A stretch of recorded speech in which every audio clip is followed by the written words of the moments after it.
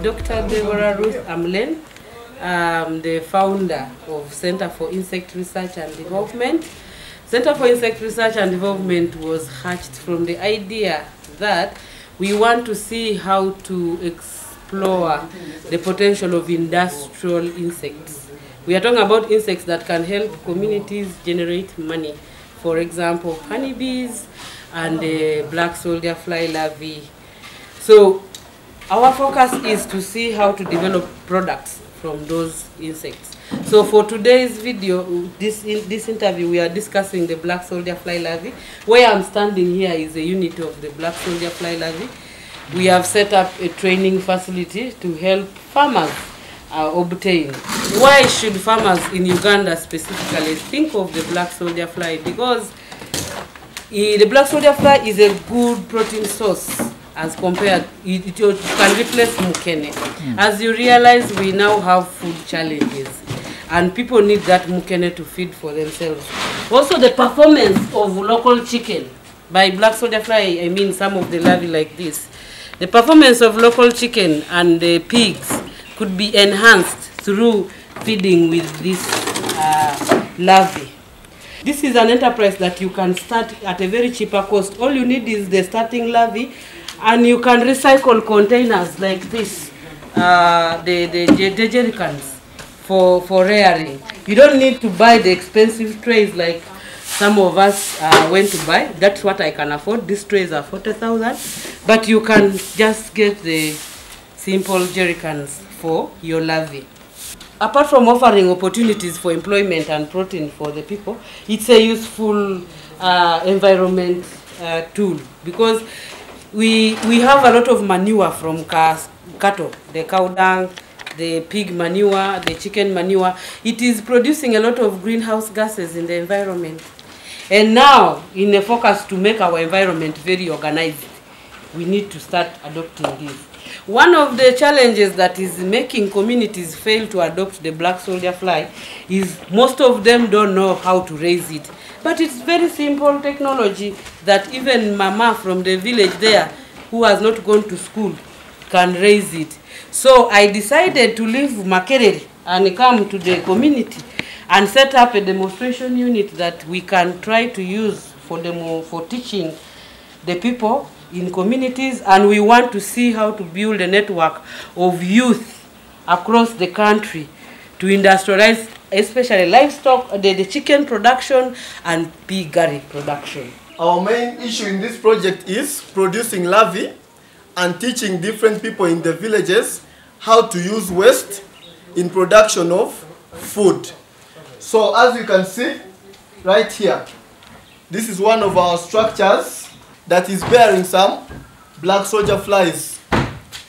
The black soldier flies are in this net. This is a process whereby we get the pupa, then we place the pupa in the nets. So for a local farmer who needs to start up this project, there are just a few requirements that are needed. You just require a structure like this. It is made of timber. It is just a structure made of timber with some basement, which is also made of timber. But inside the net, we need some things that will help us in our production. We have an attractant dish, whereby we put our attractant to attract the flies. This attractant, its use is to attract the flies so that they come and what? They come and lay on this timber. Then secondly, we need the timber. This timber is used for laying. As you can see, some flies are in their process of laying. And this timber should be joined together to create a dark space for the flies to lay their eggs. So, and in this process, as you can see, we already have some eggs that the flies have laid on the timber. You need a dish with water and some cotton wool. We use this dish and the cotton wool to to feed the adult flies. The adult flies at this stage, they don't feed on food. Rather, they feed on water. And this water we soak in a wool so that they come and suck the water from the wool. And basically, these adult flies, the adult flies live 8 to 10 days and then they die. We get restaurant food waste. So when I had mentioned earlier on, so we have a mixture of matoke, a mixture of some tomatoes, whatever is left in the restaurant. So when they bring food, they make sure that the food is in airtight conditions, because houseflies also like to lay in this food. So if the houseflies lay before the larvae, the smell, it brings a very bad smell, and sometimes when the housefly larvae is a lot, then the BSF larvae may not enjoy. Although they are known to, they can outcompete. Then we also use brewers waste, as you can see, is being added to the feeding traps for these larvae. Basically, that's it. And the next work, the only work you can do for the few days until it hatches is just turning the larvae. You keep turning to make sure that you allow the larvae to access all the food within. This is our production unit where we produce the larvae from. And as you can see, we use jerrycans because they are easy and they are not expensive for the production. So inside these jerrycans, we have waste that we feed with the larvae. And the larvae basically spends 2 weeks to grow until harvest. So we have larvae inside all this, and per week we get like a ton of larvae from these jerrycans. So that's how the production goes. And you can take a look at some of the larvae that we are having. These are some. These are just 5 days old larvae, but they have already grown into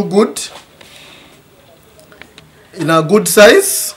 One of the things one has to look out is always ensure that all the containers are active. Check the temperatures.